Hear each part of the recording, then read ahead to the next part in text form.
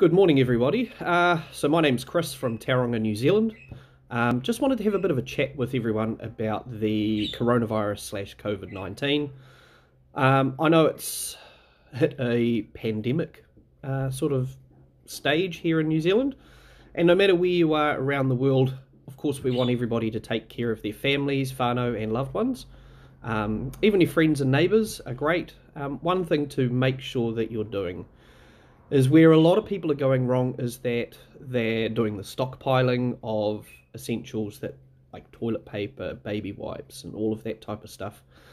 However, you do need to be aware that there are other families out there. You don't need to stockpile 15 packets of 18 rolls of toilet paper. We're not going to be in lockdown for, a year, depending on how many people are in your family. So please shop wisely, make sure that you are looking after yourselves and making sure that you've got the essentials that you need to get through from day to day. You don't need to overdo it. A 12-pack of toilet paper should last a general household about a week. If you're going into lockdown for about 4 weeks, maybe you need 2 or 3 more lots of that. But think about the elderly. Think about your kids. Think about other people's kids. Think about all of the things that you potentially can deprive all of those people from, and make sure that you're aware that by doing so, you are enabling them to not be able to get all of the stuff that they need. If you've got elderly neighbours like we do, just go over and check on them.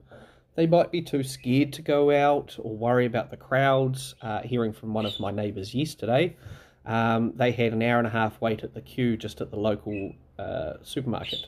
Now that's ridiculous.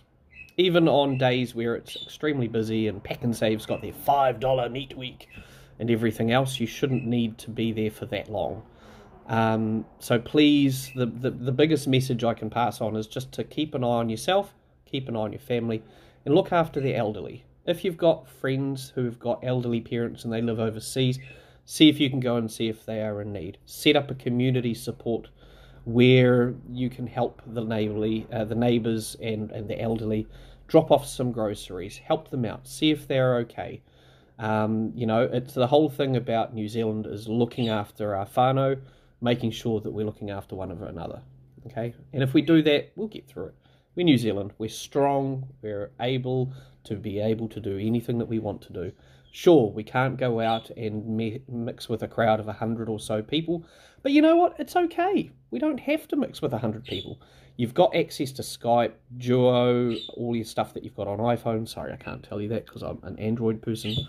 And everything else. So just make sure that you do what you need to do and look after everybody that you possibly can. Of course, keep yourself safe. If you're feeling sick, stay home from work. Don't mix with people. Try to stay away from the family as much as possible. I know having a family with 4 kids, very hard to keep away from them. But yeah, wash your hands. Do all the necessary stuff that you need to keep yourself and your house clean. And I keep going back to it, look after our elderly. Make sure we keep an eye on them, make sure that they're safe. They may be curious, they may not know. I know that it's not a thing that everybody keeps up with on social media and everything else, but I'm sure that one way or another, everybody can look after one another.